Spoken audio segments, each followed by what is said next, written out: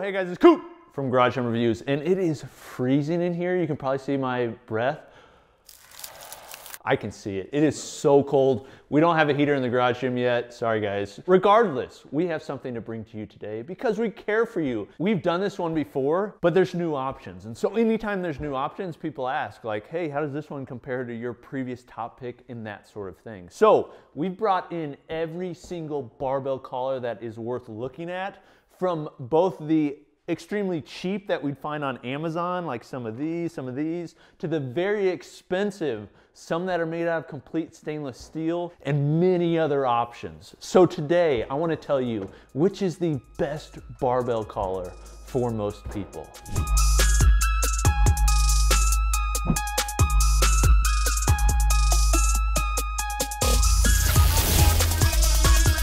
Why would you use a barbell collar? I think it's pretty obvious. You don't want to hurt yourself. If you're lifting in your garage alone or just your home alone, then you should be using barbell collars. You use them in commercial gyms when you're lifting alone. You should definitely use it in your home while you're alone. I mean, you don't want to get hurt. I don't think collars necessarily are going to prevent you from getting hurt, but they are going to prevent some things from happening that could cause you to get hurt. So I know there's people that like benching without collars because then if the weight falls off, they can get it off them. Completely understand that. And I do think there are ways that you can be safe without collars, and that includes safety spotter arms. I think those are honestly more important than collars, but I do think collars have a place. And so pretty much every time I'm lifting, I'm using collars. Not just because I want to be safe, but also because I want the weight to stay against this sleeve collar that's on the barbell. And you shouldn't just buy the cheapest barbell collars that are out there, which are like these spring collars.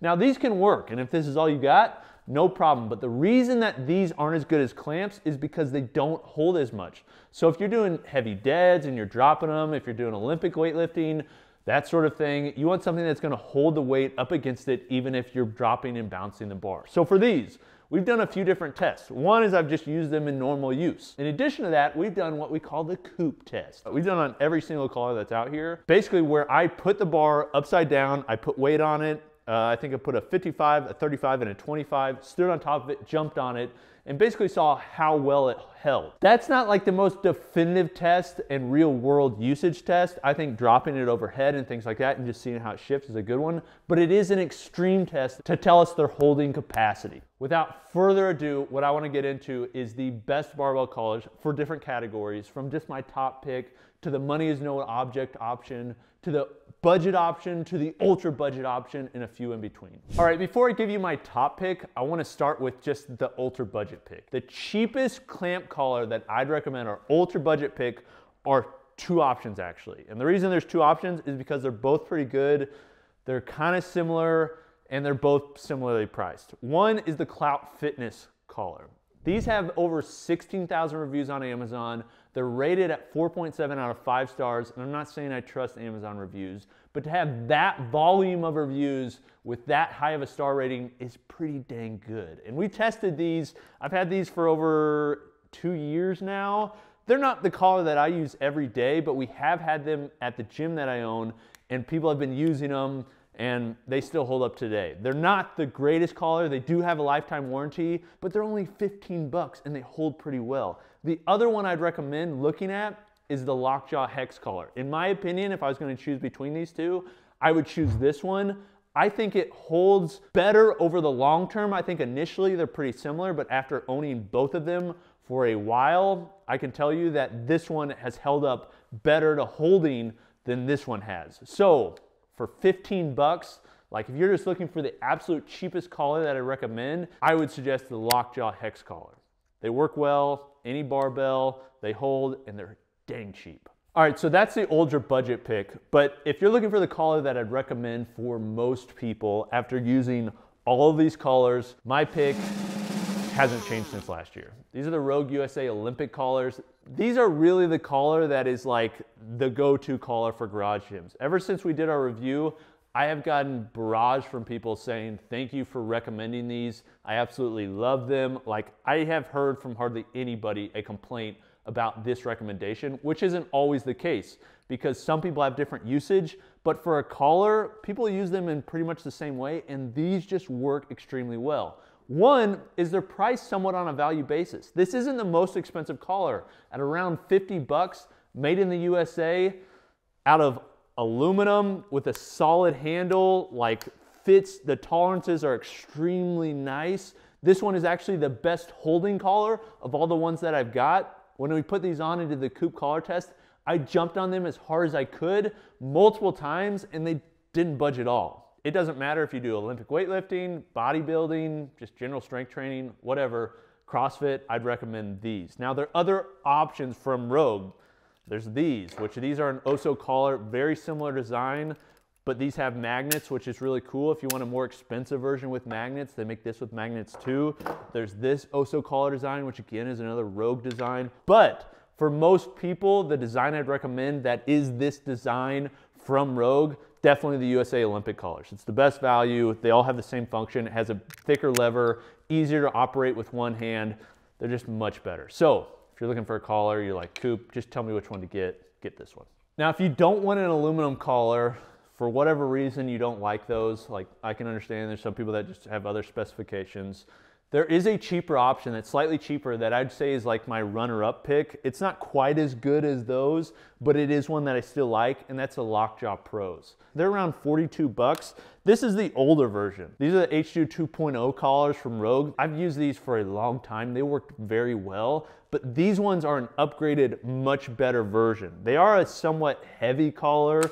They're big and somewhat bulky. That's why I like these over these, because they're just a lot wider. They're just a bigger collar. I don't like them as much as the others, but they are slightly cheaper and they are proven. People love Lockjaws. So I do recommend them if you don't like my other pick. All right, if you like creme de la gym, which means you like the best of the best, money is no object to you, you're just like, Coupe, what's the absolute best ones? That's probably these. These are the Eleiko Oppen collars. I have another pick I'm gonna give in addition to these for this category, just so you know. These are a great collar. I love using these from just a day-to-day standpoint. These are probably a collar I use most outside of the other collar I'm gonna mention.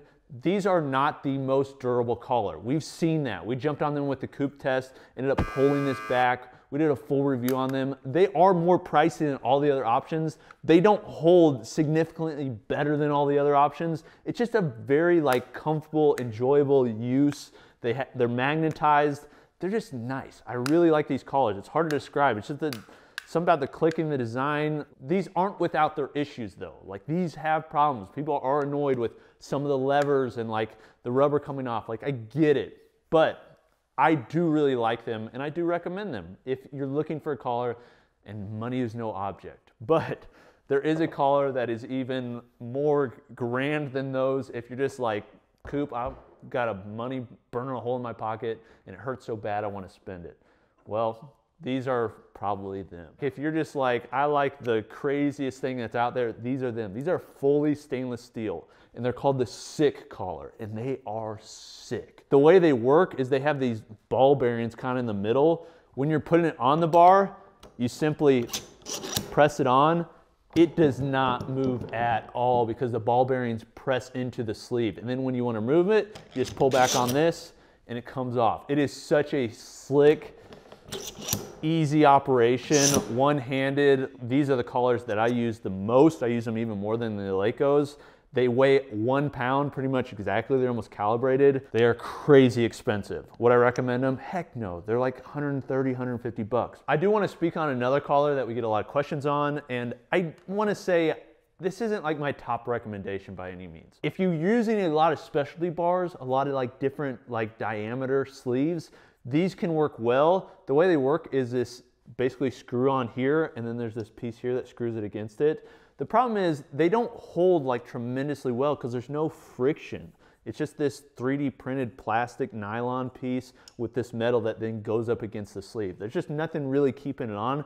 They do hold, but not tremendously well. I know a lot of people use these in strongman.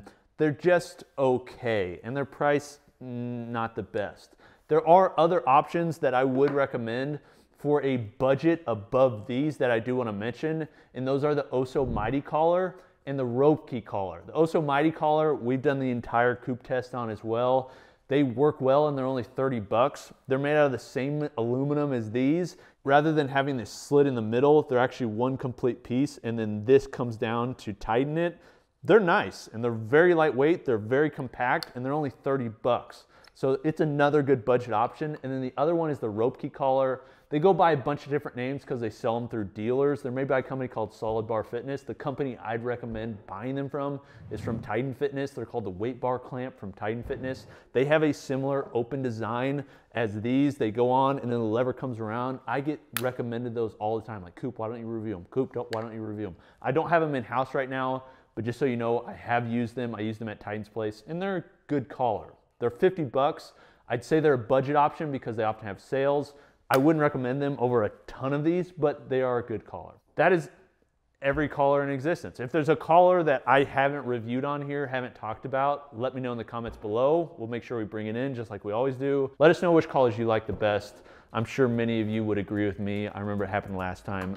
These things are damn good. Okay, it's Coop from Garage Reviews. We'll see you next time. Peace.